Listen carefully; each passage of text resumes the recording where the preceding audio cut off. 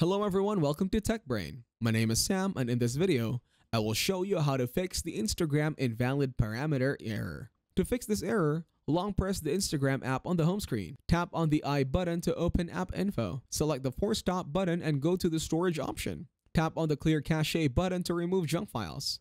Go to the set as default button and set it as default. These steps may fix the error you are finding on Instagram. That is it. Thank you very much for watching. Make sure to leave a like and subscribe to our channel. Have a nice day.